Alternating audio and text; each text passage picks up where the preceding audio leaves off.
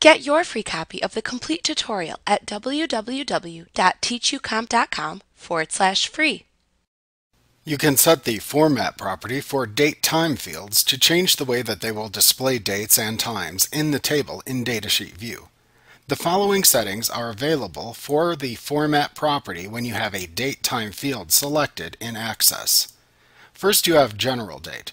This is the default setting. If only a date is entered, it will display the date. If only a time is entered, it will only display the time.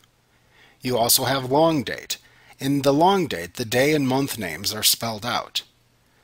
The medium date format has the month abbreviated.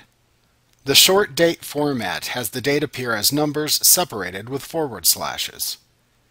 The long time format has time that contains hours, minutes, and seconds. They are colon separated and followed by an AM or PM. With medium time formatting, it's the same as long time, but with no seconds. The short time formatting is showing military time with no seconds.